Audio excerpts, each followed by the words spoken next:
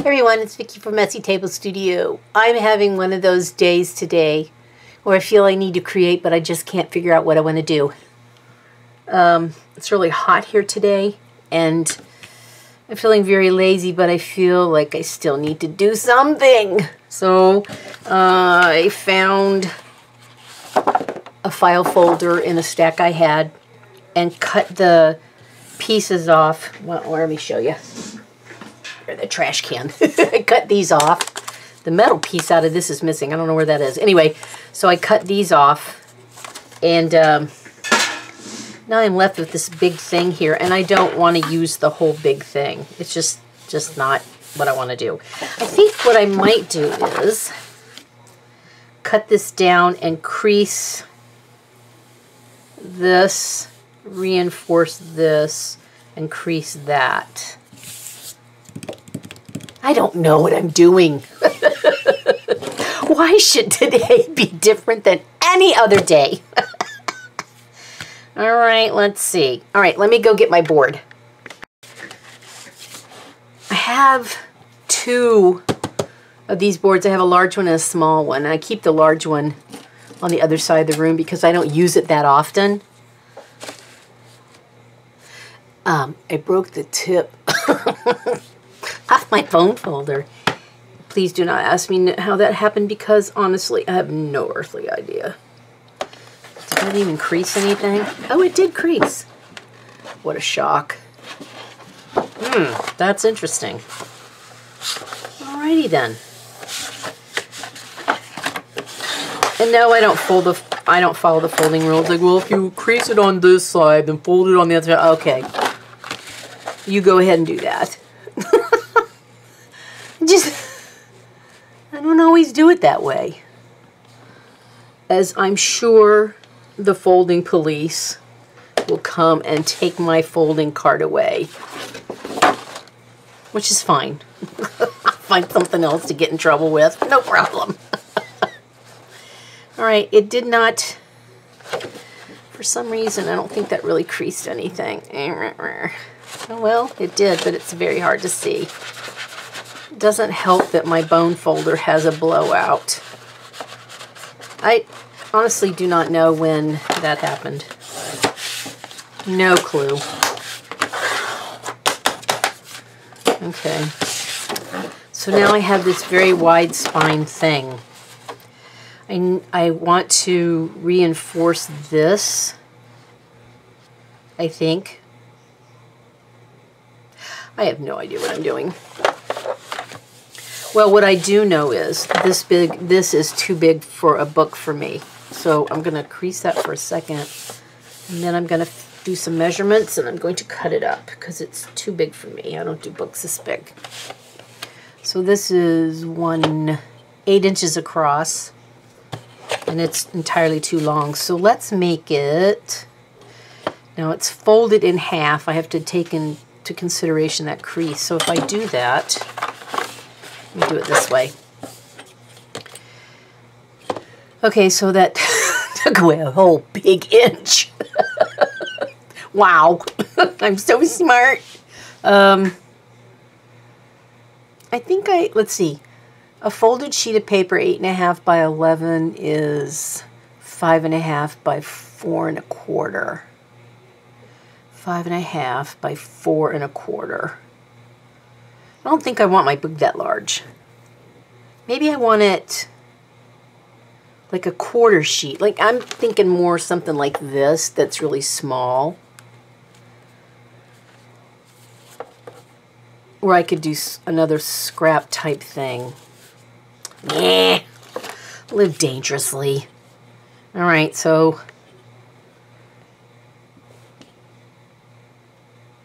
six. Okay, let's try this. What do we want to do here?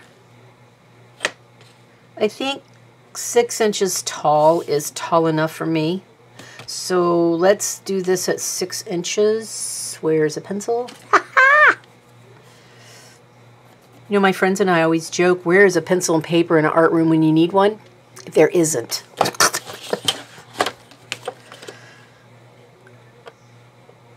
plenty of paintbrushes and Posca markers, but no regular pen or pencil to take notes with.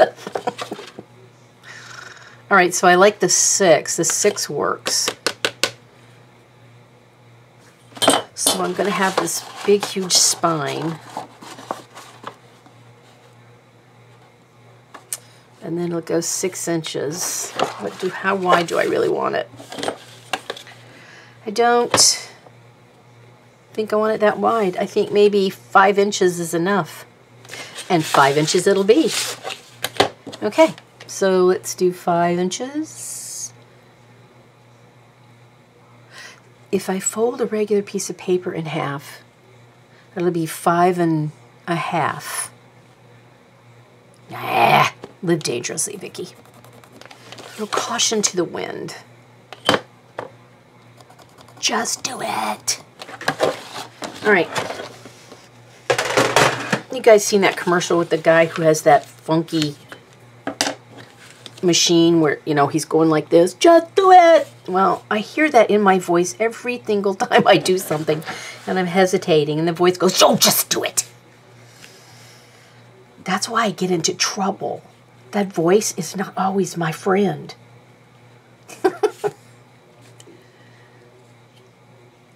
Okay, let's see if we can get this maybe straight. Maybe. Let's go here. And then let's do it right there. I really rather do it on a line I can see. Like this one.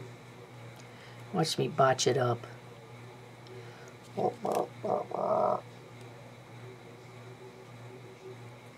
Okay. I need one of those sharp things. Ah!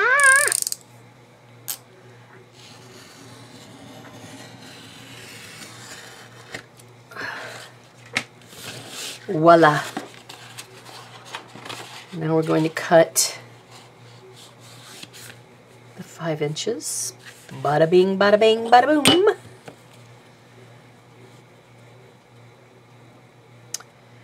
Then I think what I will do is throw caution to the wind and make some weird journal. I'm not one to do unhinged journaling, but I'm having one of those days where I think I need to try something new. I'm hoping this is straight. If not, I'm sure I will find out in a few minutes. Oh, nice blade. Oh, I must have changed it. Must have ripped it up. Okay, so look. Ta-da! Now I feel like I should. I just had an idea.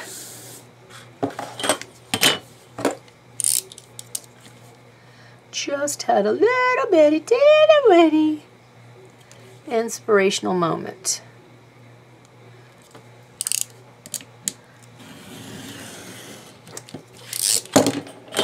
There is my reinforcement. Ta-da!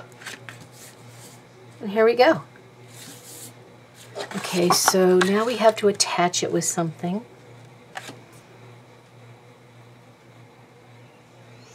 I guess it'll have to be glue. And also, I've really gotten into the 3-piece bound books lately, where, you know, the spine is cut separate and then the 2 pieces on the side and you leave a gap in the middle so it opens.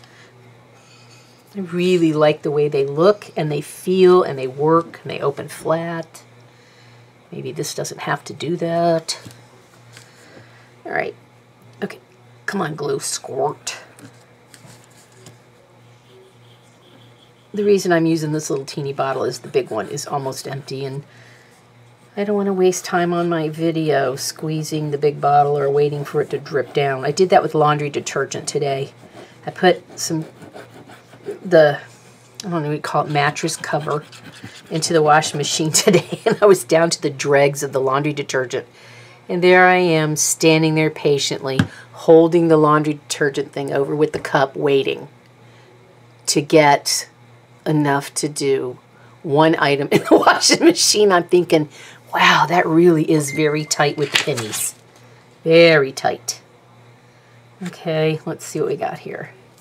We need to be able to fold it, and we have success.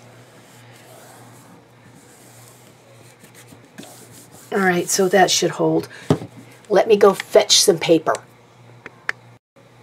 I found some paper in a drawer that was labeled collage fodder. I don't know where this paper came from. I suspect it came from my pool of friends. I know what that is.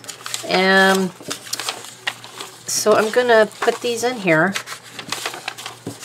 What I'm going to do with them, I have no earthly idea. Isn't this beautiful?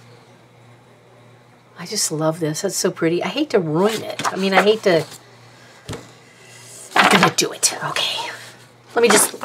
All right, it's over with. Okay, there. We're done. All right, so let me find a ruler here. And kind of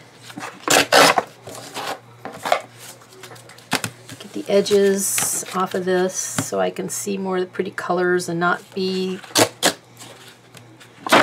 wishing... Okay, that didn't go well. I think maybe... I need to press down a little, a little harder. All right, so it didn't go straight. Who cares? Let's do this.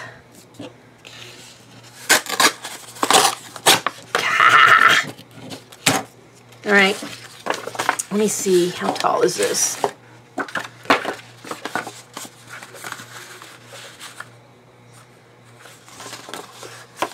Yeah, what the hey? Let's just put it in there. And whatever comes out is whatever that comes out. This has texture to it. Feels really cool. I know it's a stencil. Feels awesome. Back on the back of scrapbook paper. No, this isn't. I didn't do this. Somebody else did.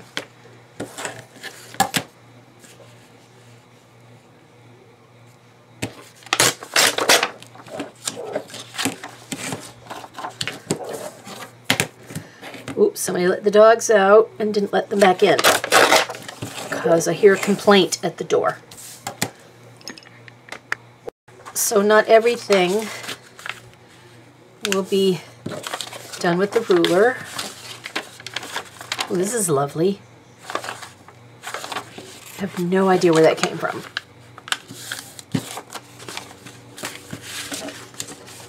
Oh, now a helicopter's got to go over.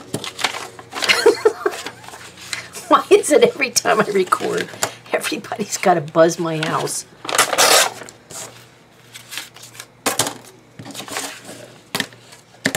All right.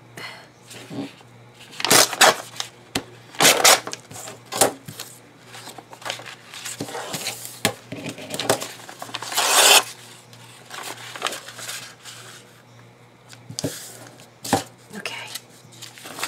Let us see what we have here. 1, 2, 3, 4, 5. Can you fit in there? Yep. But I would like to make it so that it will sit on a flat surface because I usually put my stuff on a bookshelf. All right, so these are all flat. I don't mind the top sticking up, it's the bottoms. All right, so all I have to do is just tap down. Duh. God. Nothing wrong with me. There we go. I don't care that this and the sides are icky. It's the bottom I want to keep flat because I want it to sit upright and I want it to go on the shelf.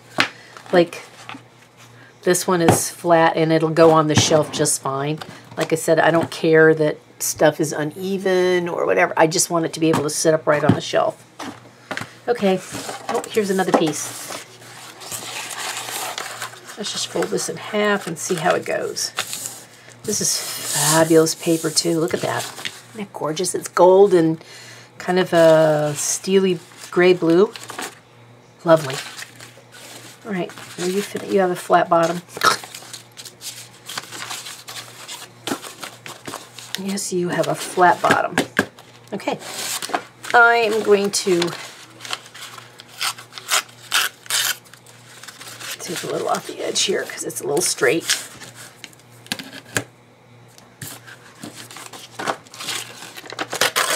There we go. Well, it looks just the same. Okay. Let's do this. Look at that. That's lovely. All right, so that'll be my first signature. And then I need to look for enough paper to do the second signature. I found, let's see, can I use this one? It's kind of skinny. I don't know how to go in there. We'll see. I have this left. I did not try this one.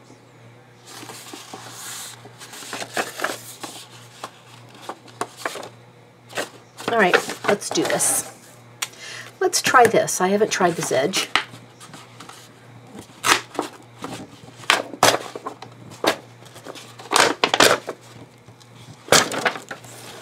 Oh, that's lovely. Okay, will that fit kind of in here? A little too sticky outy. All right, so let's do this. Whoops. Let's do this part a little further in.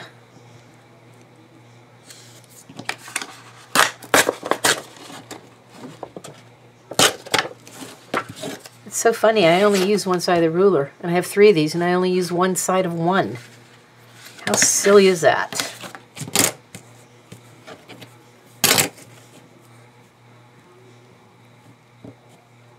Okay, let's do this in so I can make sure that it fits.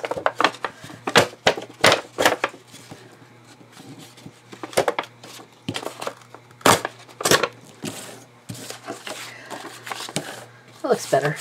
All right, so should I throw this into this one?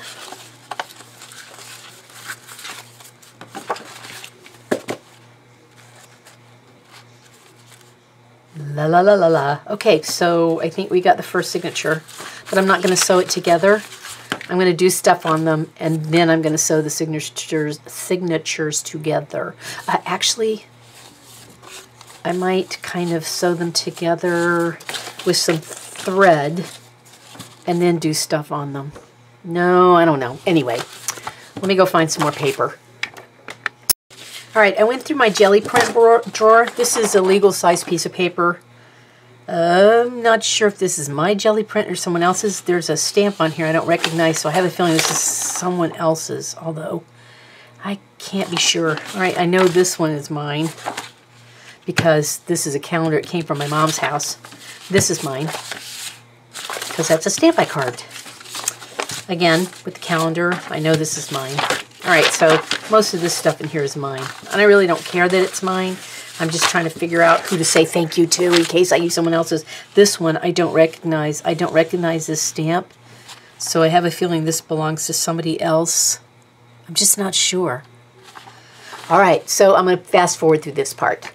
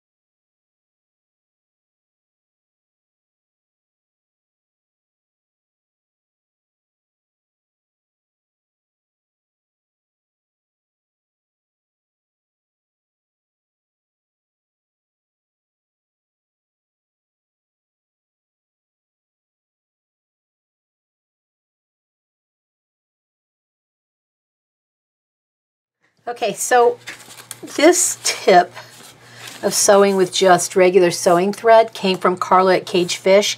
She said that she likes doing that to hold the signatures together so that both sides match each other, you know, when you do this stuff. I'm not really sure I'm on board with that 100%. Sounds good, but I don't know if I always do it that way. So we're going to give it a shot. We're going to see what happens. This is just junky stuff that I'm using up because I feel the need to make something. Imagine that.